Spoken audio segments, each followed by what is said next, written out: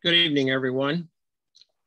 My name is Bill Hall. I'm president of the World Affairs Council of Maine. And I want to welcome you to a very, very special program that we have tonight, with the subject being Afghanistan and all the events that are surrounding what's going on in that country, including our withdrawal and the attacks that we've seen, not only on the people of Afghanistan, but also our soldiers there as well. So this is a very special program. It's the beginning of our fall program series. The program series is called Our Changing Global Landscape, Issues That Matter. And to say that Afghanistan is an issue that matters is clearly an understatement, as recent events have the potential to define the global landscape for years to come.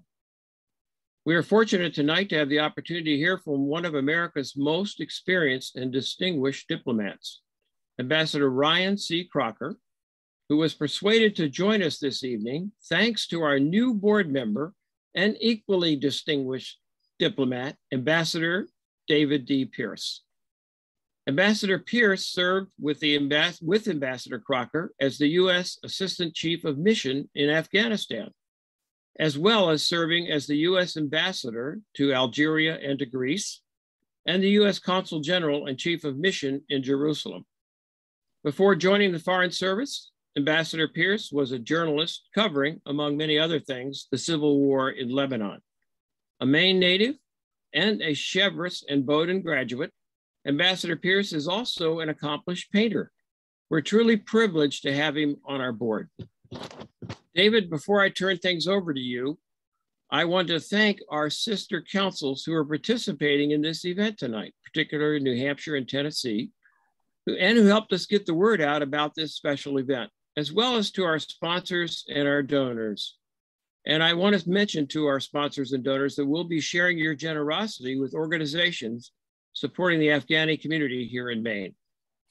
Finally, I want to thank our audience in general, and it's quite a large audience tonight, I might add, for being here. We'll be taking your questions through the Q&A function, so look for the Q&A function on your screen, or through the chat box, and you can submit them at any time. David, Ambassador Pearce, over to you. Well, thanks for that introduction, Bill. And thanks, of course, to Allison Hodgkins for all her hard and fast work in putting all this together. I'm very honored to welcome Ambassador Crocker to the World Affairs Council of Maine. I doubt he needs much introduction, but I'll just note that he certainly is one of the most senior and highly decorated Foreign Service officers of his generation. It was my privilege to serve with him and learn from him, not only in Kabul, but also in Syria and Washington and Baghdad.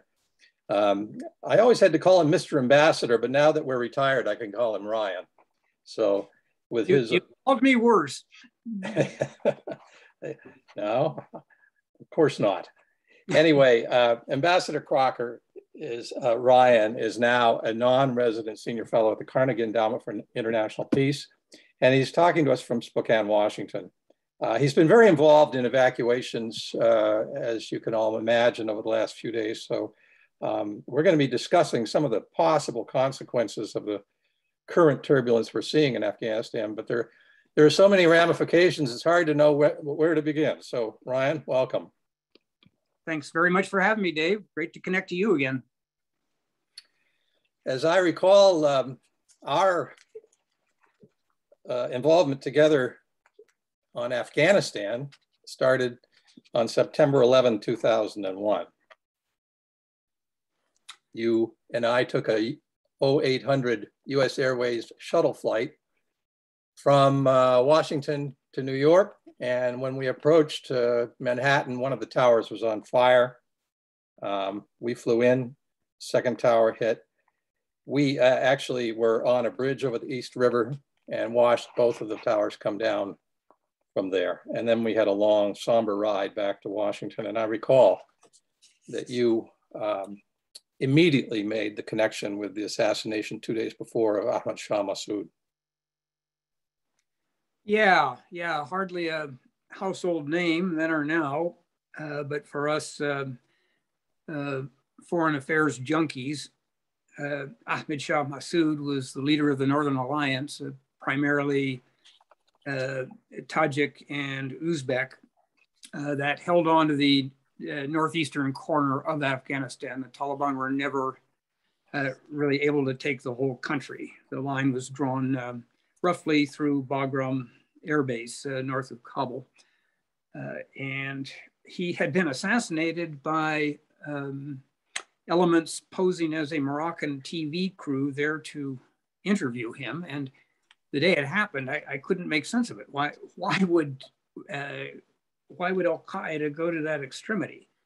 And then we had 9/11, and we knew that Al-Qaeda and presumably the Taliban realized that we would not take that sitting down, that we would be after them. And they wanted to take the most effective field commander against them off the field. And that, to me, as much as anything, showed me the depth, breadth, and intensity of Al-Qaeda planning for the 9/11 attacks.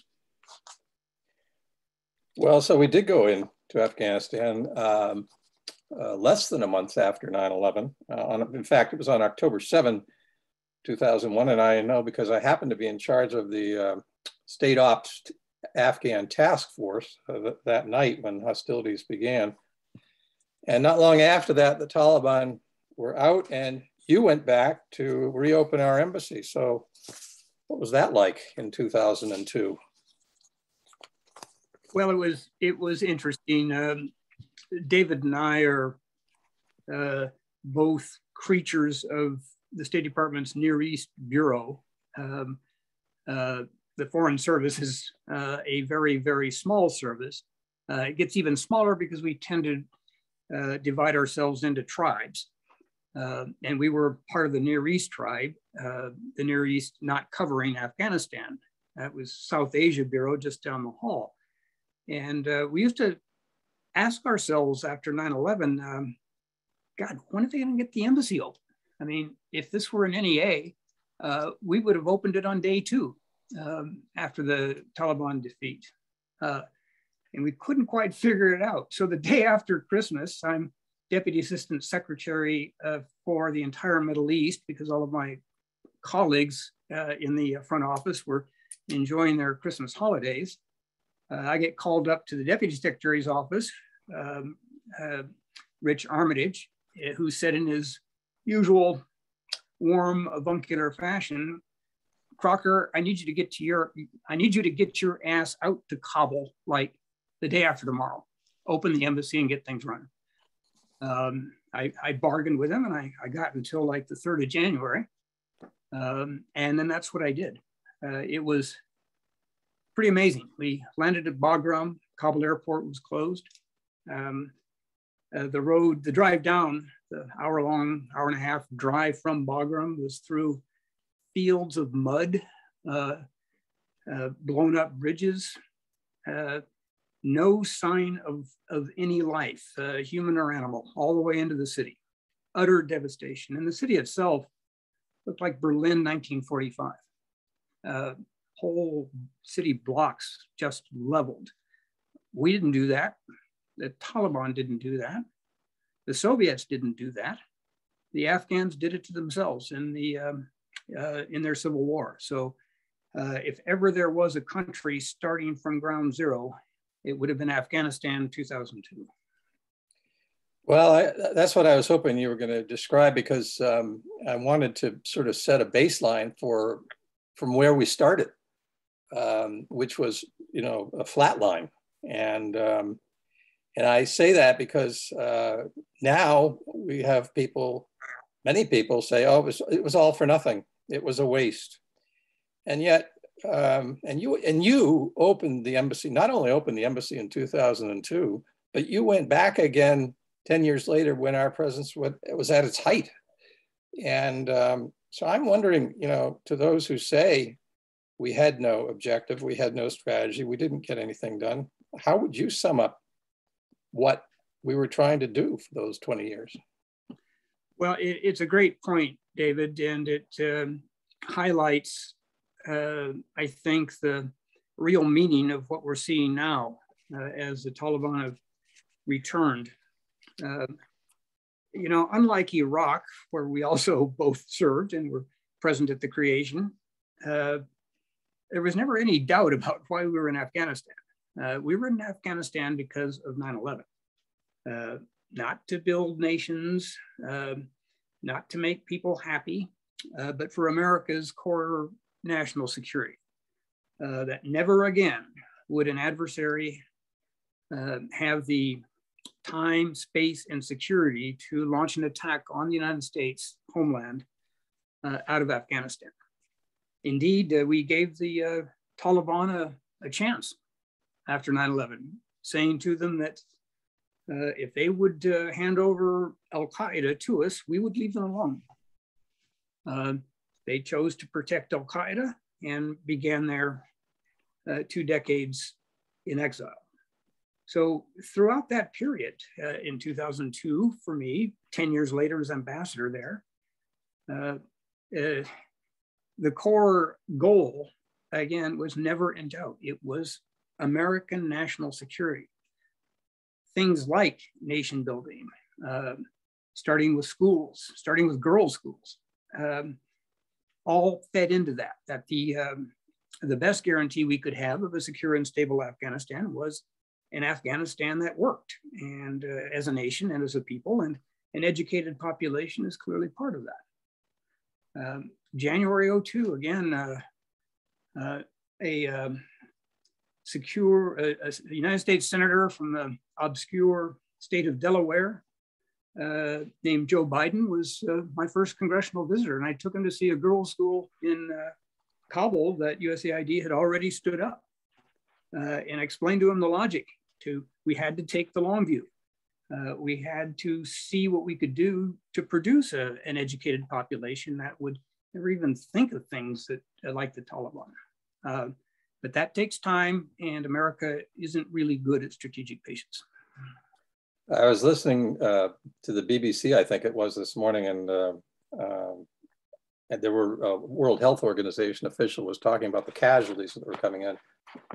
And the interesting thing was that the places where they were being treated, Wazir Akbar Hospital and at Emergency, an Italian NGO, these two, I think, took the most casualties. They were supported by the international community. They were supplied by us, and it just made me think about how the level of access to healthcare had been raised, not only there, but in the north of the country too. I remember in Badakhshan going up there and hearing about the work that had been done way up by the border with Tajikistan, and then a press and a parliament, and never mind respect for human rights, and a whole new generation. The American University of Afghanistan. Of course, there were a lot of problems with cronyism and corruption and the like, and it was a struggle all the way along. But I just keep thinking back to what your description of 2002 and where they had come and now where they may be going. It's just, it seems a pretty bleak perspective. Yes, and again, that baseline, I got to Kabul maybe 10 days after Hamid Karzai arrived from the Bonn conference that named him the chairman of the Afghan Interim Authority. He had nothing to work with, absolutely nothing. No police, no army, no functioning infrastructure or institutions. I went to visit a hospital in the month of January following an operation against Al-Qaeda up in the northeastern mountains to visit some of the Afghan wounded that had fought with us in that effort. They had nothing. I mean, in many cases, they were simply lying on the floor, not even a bed. So when you go forward 10 years, we went from 900,000 students, all boys, at 9/11 to over 8 million, 35% of whom were girls. Now that's generational change for the better. It just takes time to take root and grow. And unfortunately, President Trump and President Biden were not prepared to spend that much time. Well,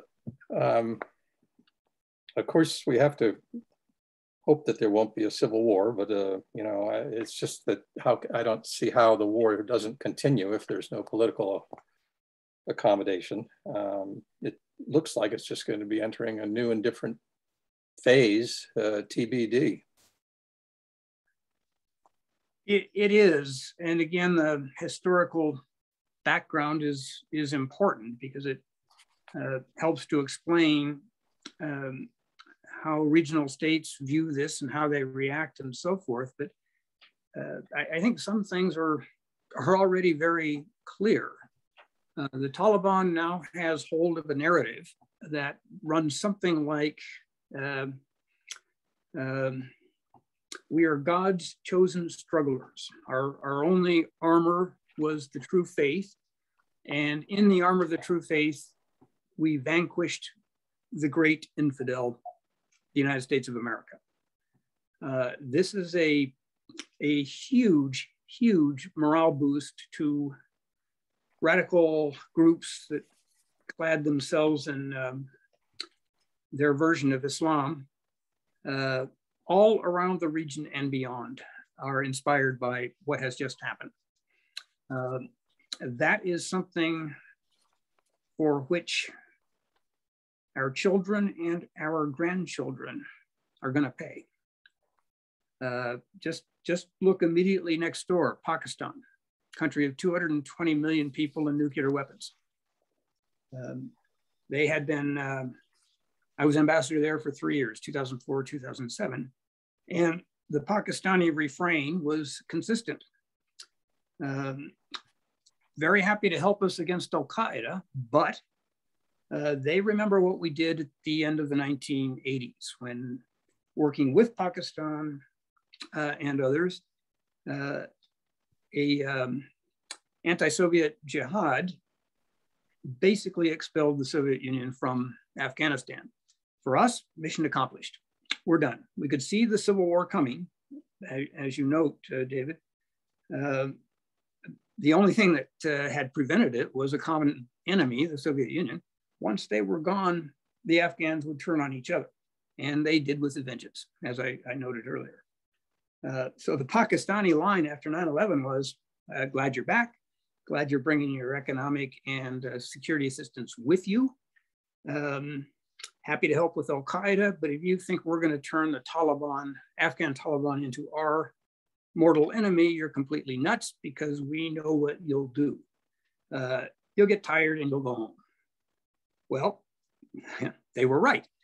And they probably had about 15 minutes of high-fiving in the corridors of power in Islamabad before reality set in, that they were now going to face an invigorated, committed, and capable insurrection of their own.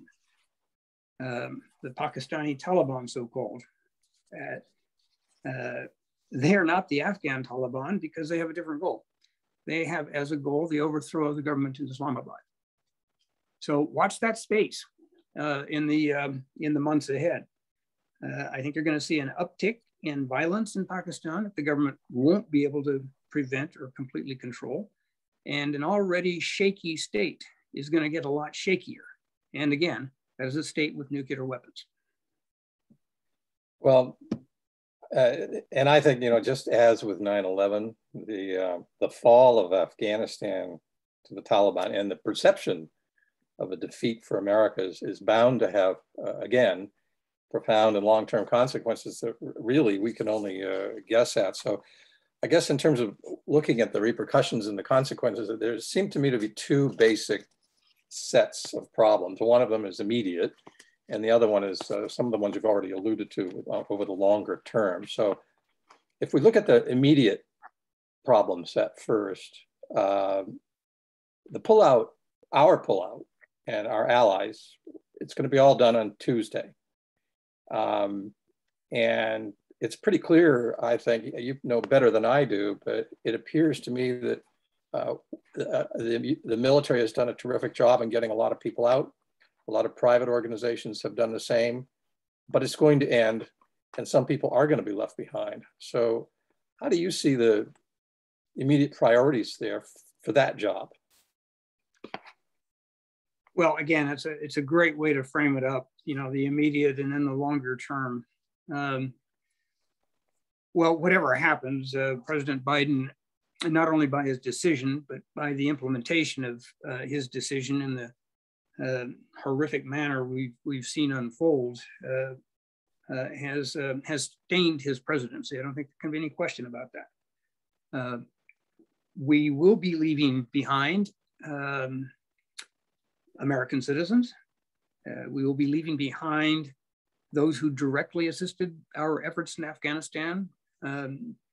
The catch-all phrase or word is interpreters, but it goes beyond that. And it wasn't just for the military, David. As you recall, we had a lot of Foreign Service nationals at our embassy who made things run, made things work. They were invaluable.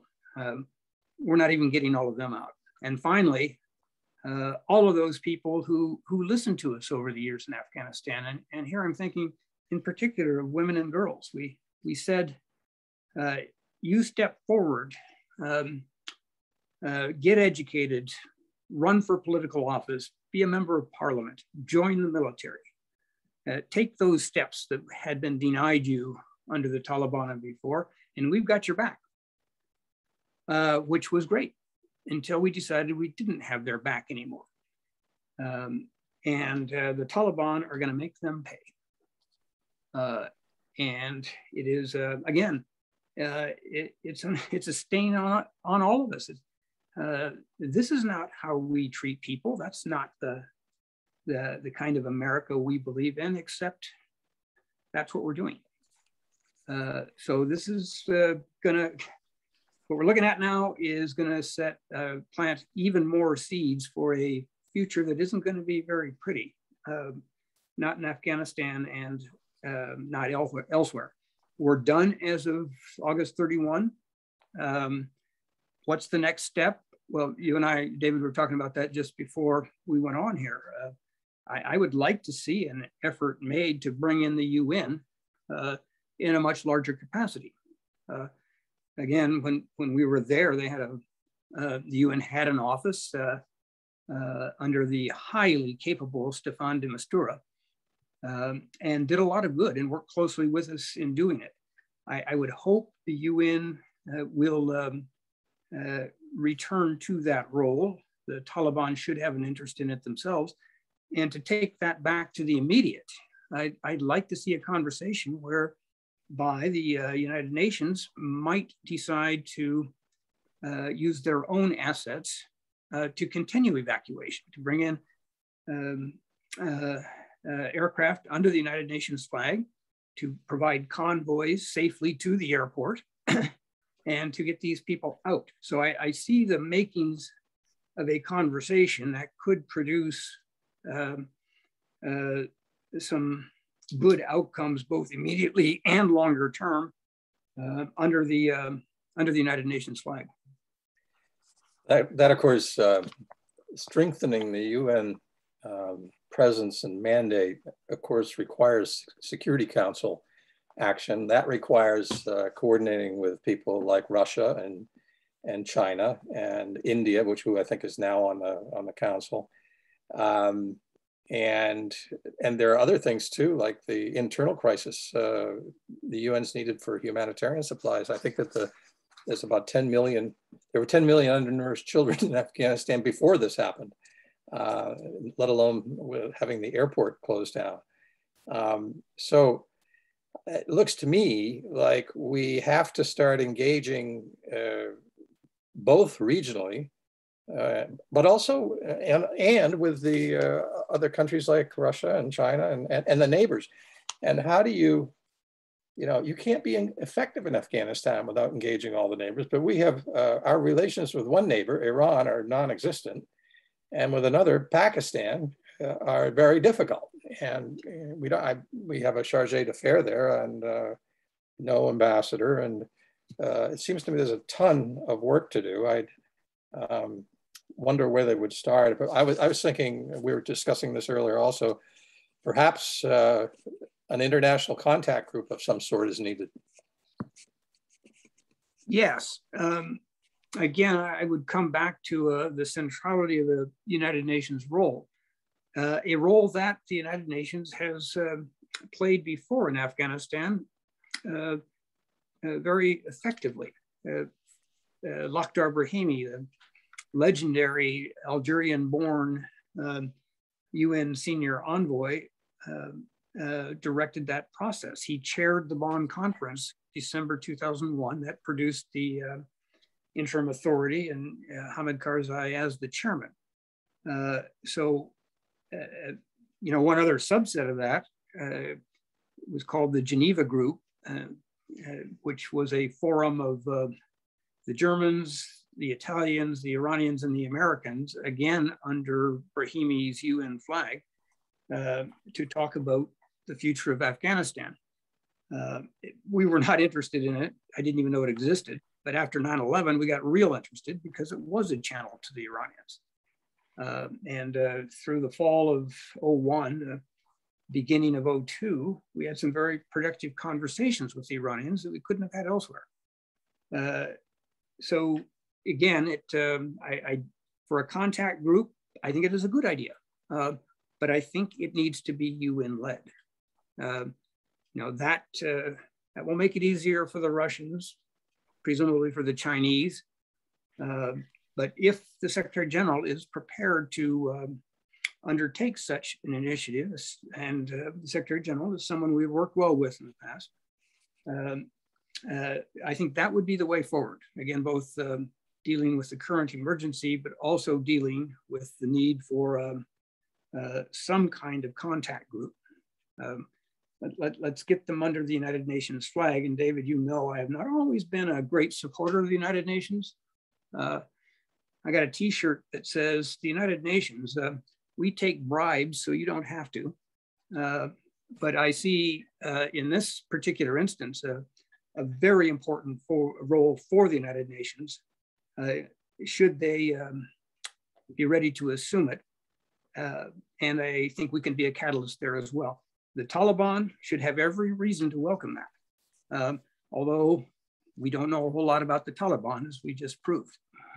Well, that's where I was going to go next. I mean, I totally agree on the need to look at how the UN role could be structured, because frankly, it's hard to see who else can be effective at least in the short term there.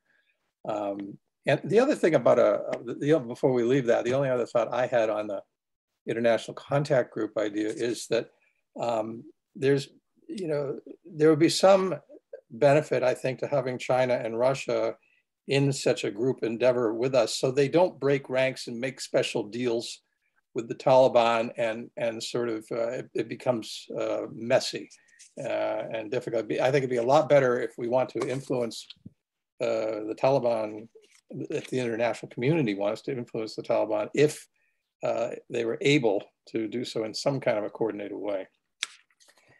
I had before we leave the immediate, it seems to me the other contact issue that's immediate is the Taliban, of course. We're going to have to consider when and how we engage at some point. I know Bill Burns just went there a little while ago and had some talks, but otherwise it's mainly tactical, operational stuff right now, and then that's going to go. And meanwhile, they need assistance. Their foreign reserves are frozen in US banks, I believe. And the IMF has frozen disbursements. On the other hand, if they start to see sanctions and blockage and not able to get any assistance, then would that not encourage the worst elements in their group to say, you see, this is what they're like, they're out to get us, and so on and so forth. So I think it's going to be hard to calibrate that, but I'd like to see what thoughts you've got. Well, you've laid it out perfectly. Nothing about this is going to be easy. As you suggest, one other virtue of an active UN program and profile is that it might serve to counter the tendency we're already seeing by some states, some nations, to engage the Taliban directly. There's a sad irony here. course. We're not really in a great position to argue against that since we were the first ones to do it. I mean, President Trump's decision to hold talks with the Taliban in Qatar without the Afghan government being present.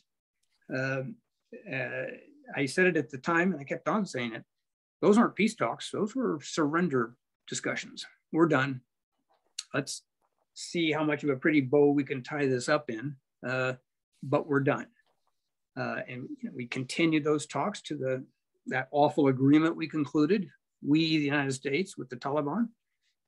So we're not in a great position to tell others, you shouldn't, don't get too close to the Taliban. For God's sake, don't recognize them. Be like us. Oh yeah, we're the ones who started this whole thing by talking directly to the Taliban. So we've got to recalibrate. I think the tactical conversations we are having with the Taliban on access to the airport, clearly essential, but it may also develop a certain amount of thinking in the Taliban that, yeah, we can talk to these folks if we have to. They probably just need a larger umbrella to do it under. And again, I think an intelligent initiative put forward by the United Nations with our backing, I think we could clear the Security Council. I don't think the Chinese would veto, and I don't think the Russians would veto either.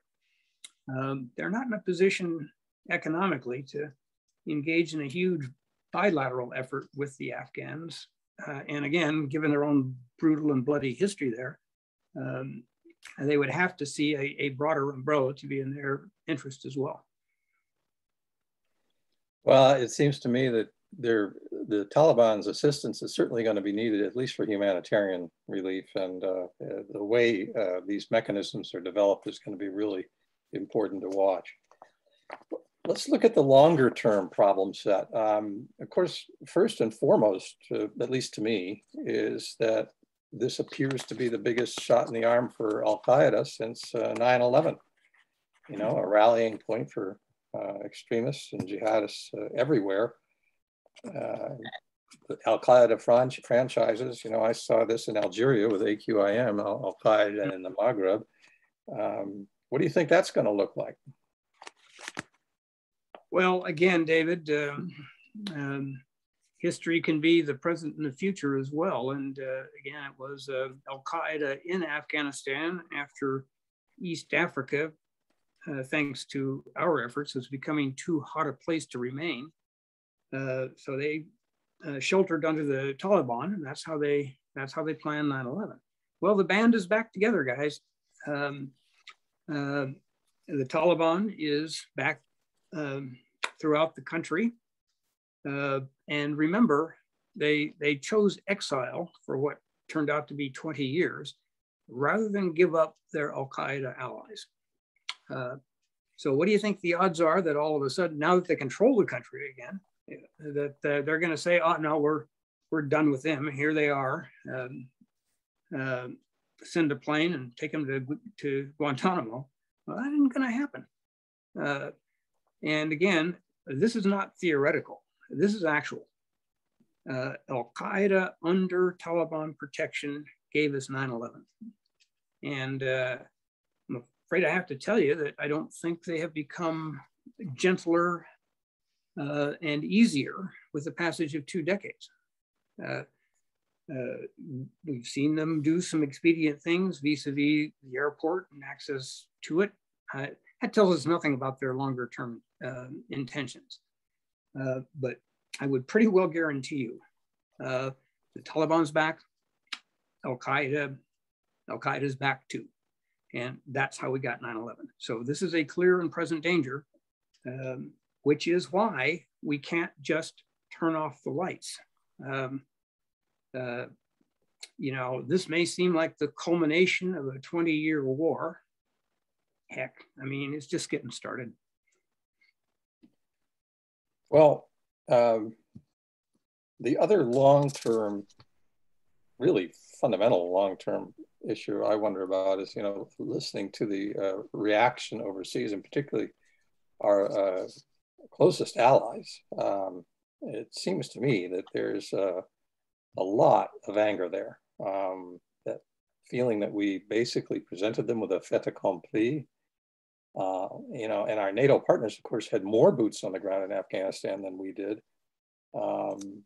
And it just looks to me like it's going to be a long-term project to repair relations of trust with those allies. And that's a lot of relationships and a lot of work by my calculation.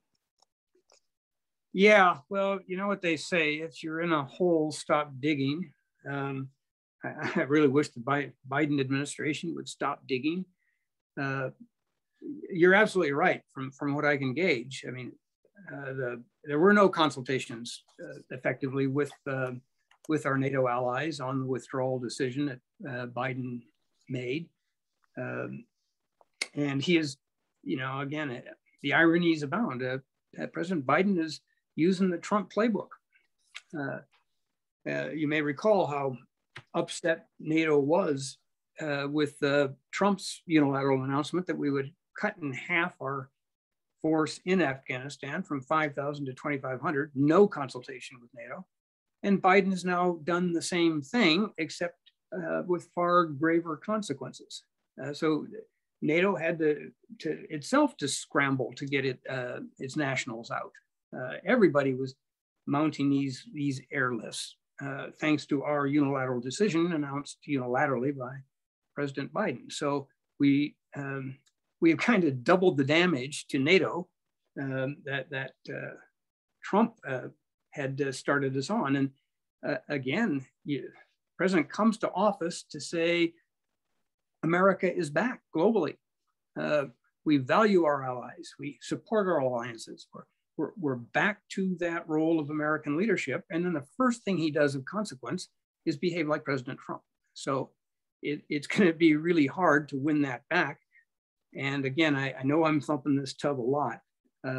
Frankly, given our reputational damage, I think that's another reason the United Nations is important. One last question before we go to the Q&A, Ryan, and that is, like I said before, at least it just seems obvious all these years. Afghanistan has always been hard, always a difficult place. It has a very difficult history.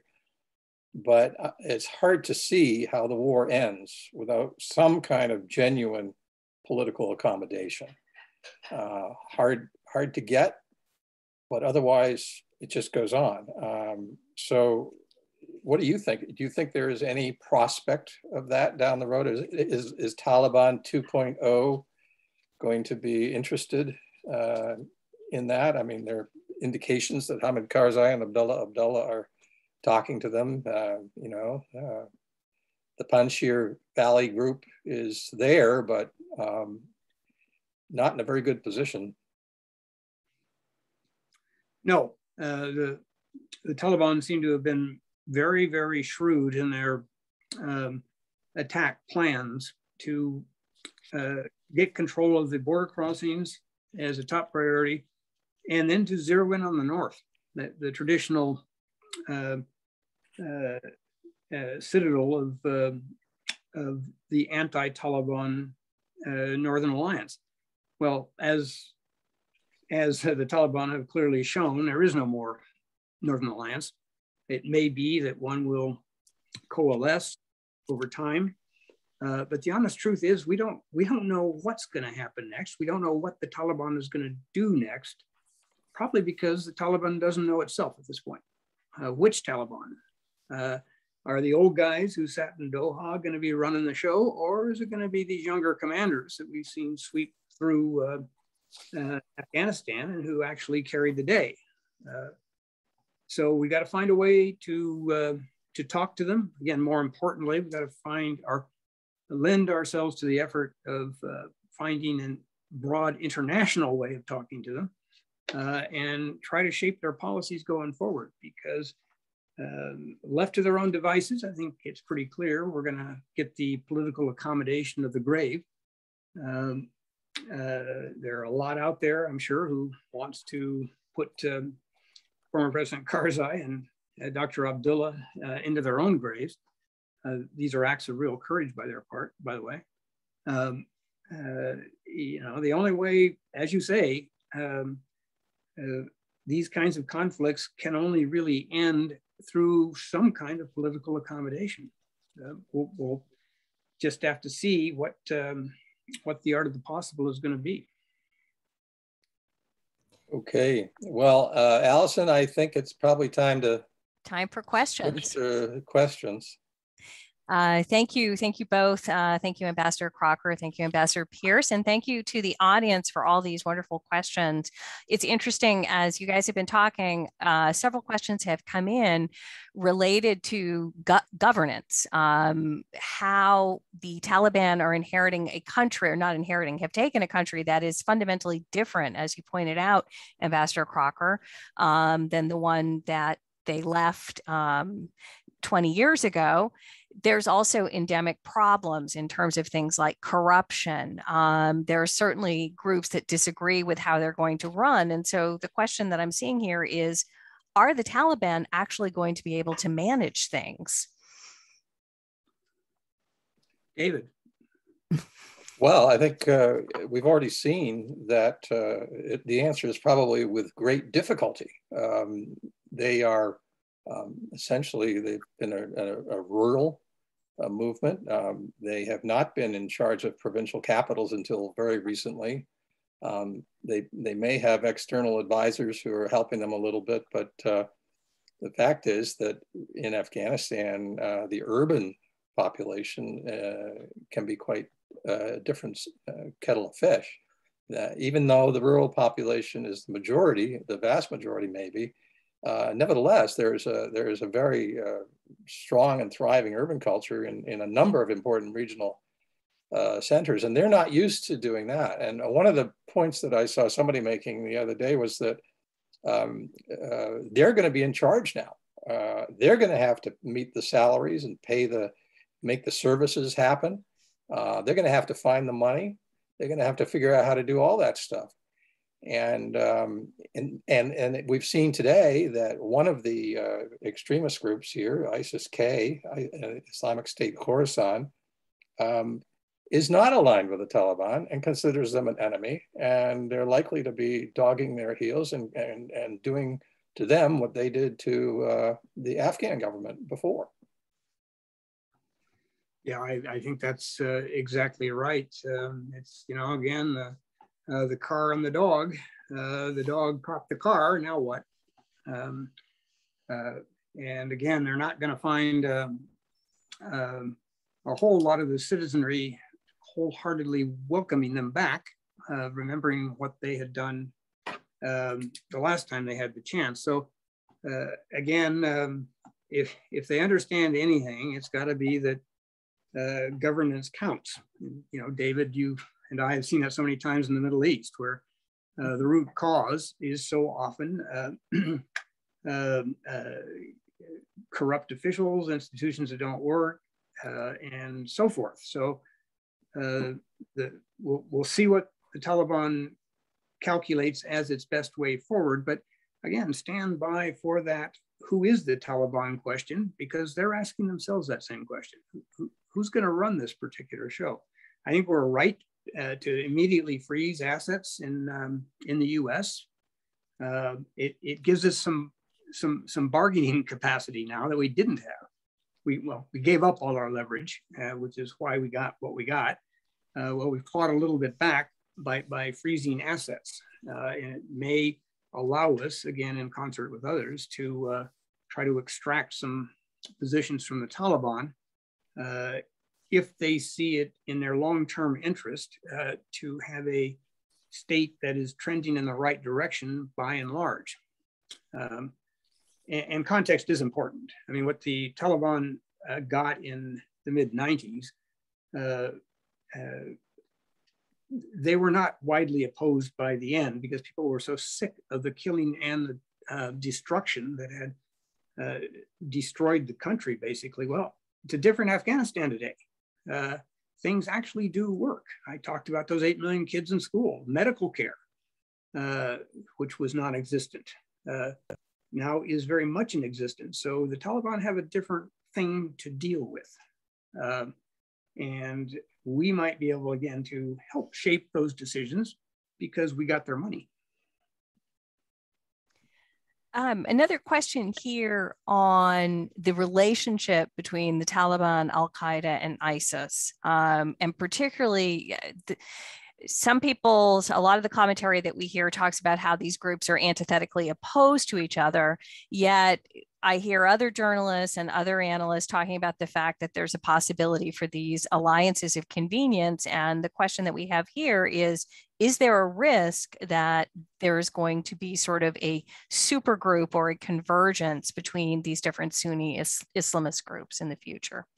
But generally a better understanding of the relationship between Al-Qaeda, the Taliban, and ISIS. Well, let me take a whack at that, and then Ryan, you can pile on. All three of these groups are essentially very conservative Salafi, that is, Puritan, Sunni ideological groups. They all want to create an Islamic State. Never mind the fact that we already have an Islamic State, an Islamic Republic in Afghanistan, but that's their goal. The Taliban are Afghans. Their focus is Afghanistan. They're local. They come from rural areas in the mountains. They have of course, a huge presence in the camps in Pakistan. And they're largely Pashtuns, and their areas of strength are the areas of the east and the south of the country. Al-Qaeda, on the other hand, has a much broader sort of international organization, different nationalities. They, of course, have a special feeling for Afghanistan as the place where they were born and grew under Osama bin Laden and Mullah Omar with the Taliban.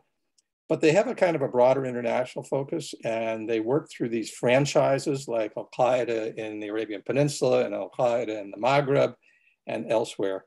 And they are composed of people of different nationalities. They also are very well organized, and they're pretty cosmopolitan. They're pretty high tech, both in the media and in their fighting skills. And they're aligned with the Taliban. On the last group, though, ISIK, Islamic State Khorasan, I believe they're mainly Afghans and Pakistanis. They operate in the northeastern part of Afghanistan and northwestern Pakistan, rather northeastern Afghanistan and northwestern Pakistan. Many of them are former Taliban, but they just considered the Taliban to be too liberal, too moderate. They criticized the Taliban for giving up jihad and negotiating with us, among other things. And they are enemies of the Taliban. So they're three different groups, but there are distinct differences among them. And I understand this is being recorded. That is a great and good thing. What you will want to do is get your own access to the recording, because that was probably the best short analysis I have heard on these three groups. I would add a fourth that David has already foreshadowed, and that, of course, is the Pakistani Taliban, from whose ranks it seems that Islamic State Khorasan grew. The Pakistani Taliban aren't that interested in Afghanistan. They're interested in Pakistan, and they're interested in bringing down the Pakistani government. So I would add to the three that fourth, and bear in mind, it's my personal view, and I'd love to know what David thinks. What the Taliban were able to do is encouraging radicals everywhere. So you're going to see the strengthening of some groups and the emergence of others. My focus and concern in particular is on Pakistan, and to inject a little levity into this somber discussion, there is a former inter-services intelligence leader named Hamid Gul. He was the one who used Pakistani's intelligence apparatus to strengthen and support the Taliban to end the civil war. He had a great line. He said, inter-services intelligence defeated the Soviet Union in Afghanistan with help from the Americans. Now, Inter-Services Intelligence has defeated the Americans in Afghanistan with help from the Americans. And that pretty well captures it. We did it ourselves. So what I'd like to do now is sort of move into the region and then the broader picture. Actually, what I want to start with is the question of our alliances. Several people have raised the point that, you know, several commenters have said that they can remember when the United States was the best ally in the world and the worst enemy that another country could have. Is this irrevocably lost? What is going to be the long-term damage of what has happened in Afghanistan to our allies, and how do we repair it? Well, okay, yes, please.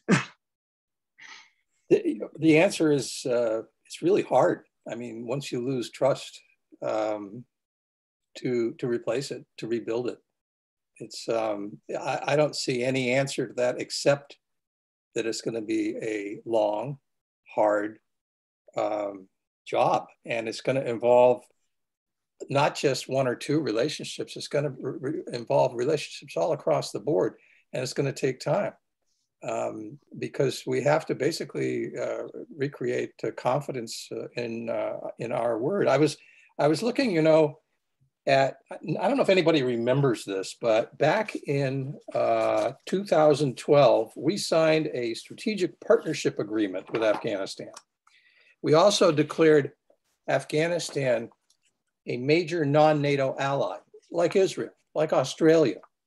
The White House fact sheet for the strategic partnership agreement said that the goal has been to define with the Afghan government what's on the other side of transition and the completed drawdown of US forces. And through this agreement, we seek to cement an enduring partnership that strengthens Afghan sovereignty, stability, and prosperity, and contributes to our shared goal of defeating al-Qaeda and its extremist affiliates.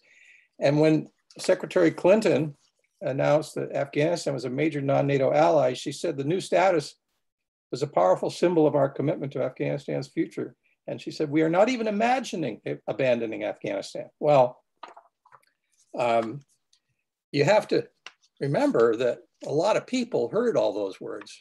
And a lot of people now are wondering, like British parliamentarians giving talks, whether they need some kind of foreign policy other than God bless America. Well, that is a grim and accurate assessment. Again, that's why I keep thumping the UN tub. I think there are several other things the Biden administration could do to perhaps change some perceptions. And the ones that come to my mind really don't have anything directly to do with Afghanistan. I think that we should be launching a global effort that we direct and resource as necessary on COVID. We've seen the appalling differences between the advanced Western democracies and effectively bankrupt countries in Africa and elsewhere. So an all-out US effort to lead an international drive against COVID with immediate focus on countries that don't have the means to inoculate their populations could help us reset how we're seen globally.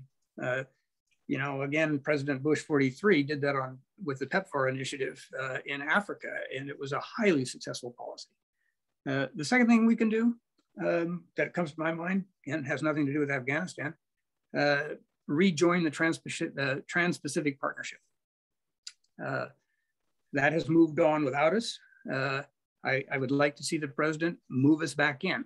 That will require a lot of adroit diplomacy. But I think in addition to what David has said, I think we would want to look at initiatives like this.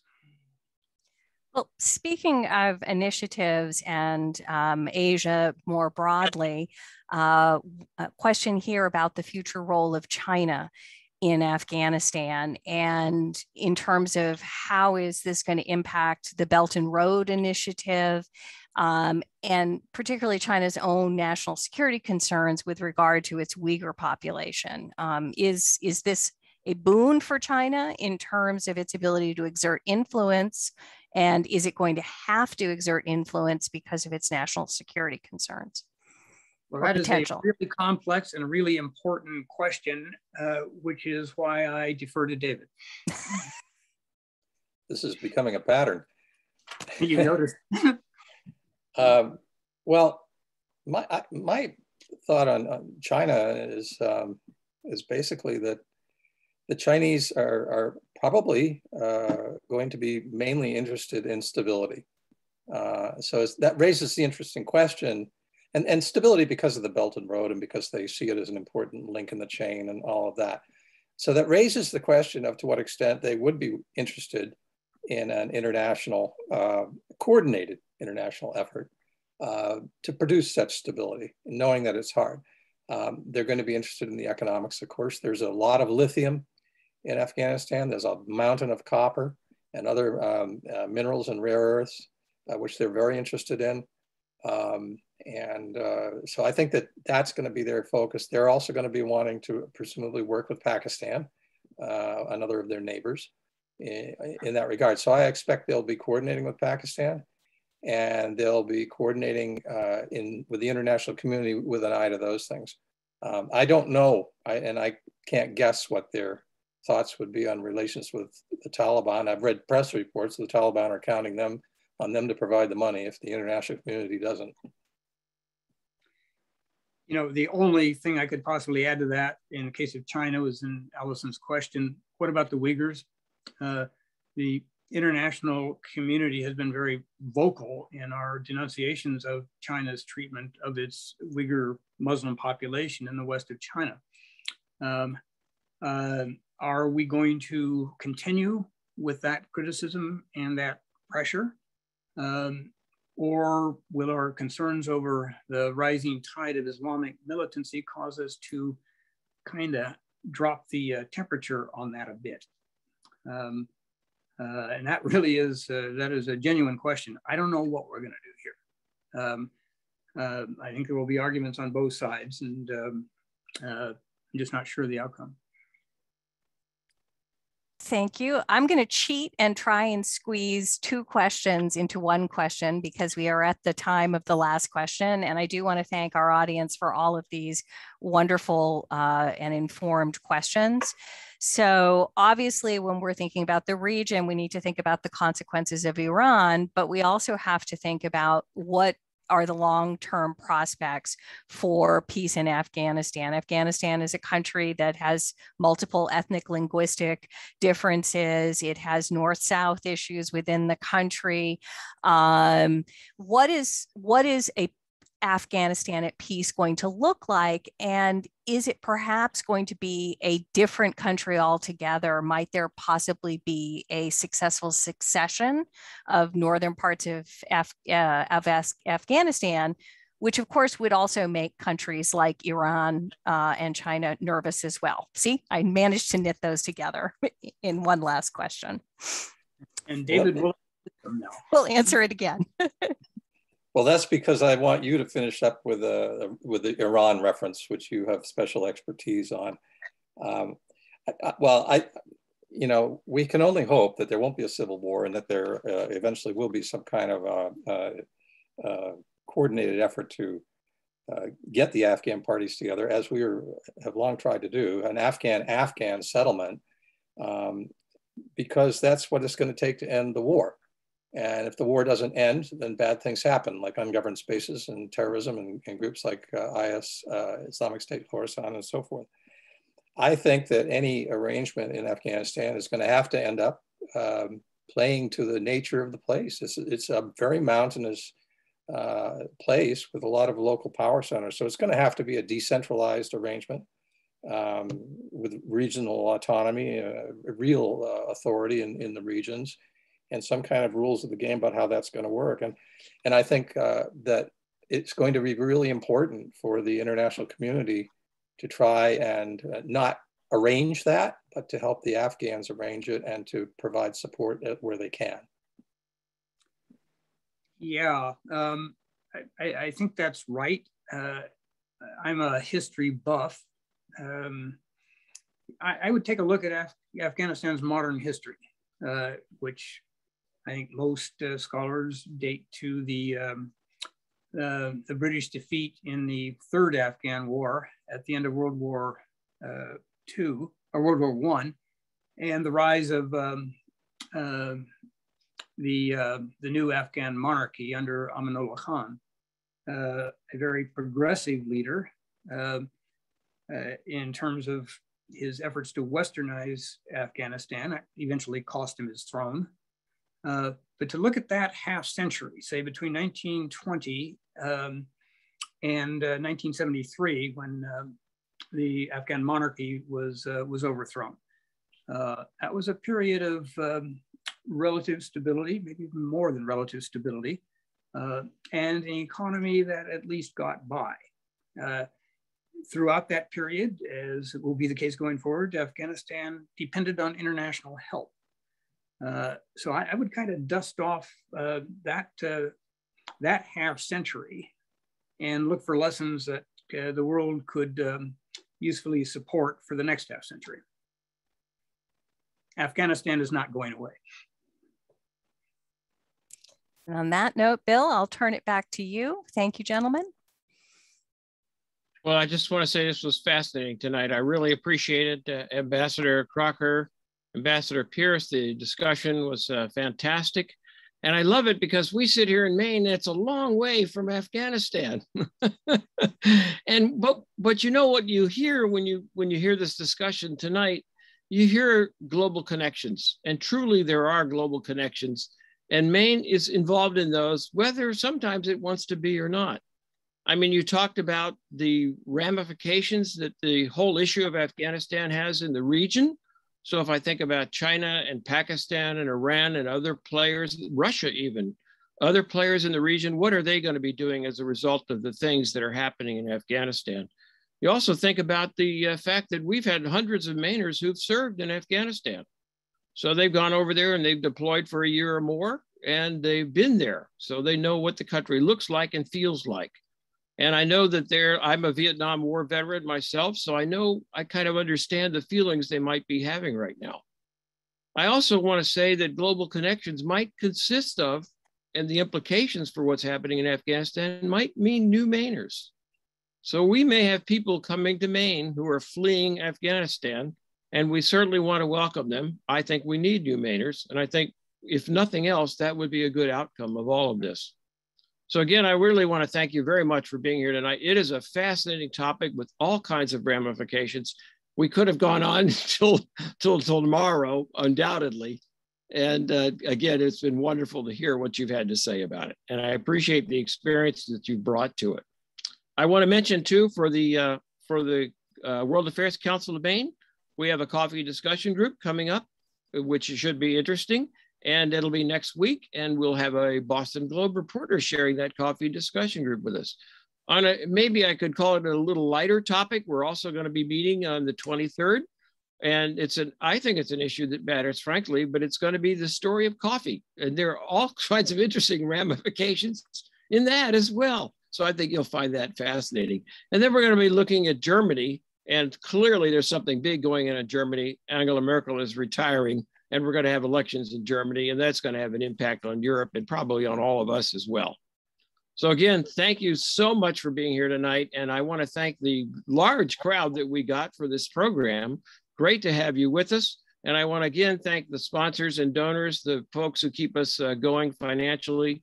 That's a great help to us. And a reminder that donations, we're going to be sharing the donations with, hopefully if we see new Mainers coming from Afghanistan, we're going to be sharing those donations with organizations that can help them adjust to their new lives. So again, thank you very much, everybody, for being here. Allison, thank you for organizing all of this. I thoroughly enjoyed it. Thank you, everyone. And I wish you all a very good night. This is the end of the webinar.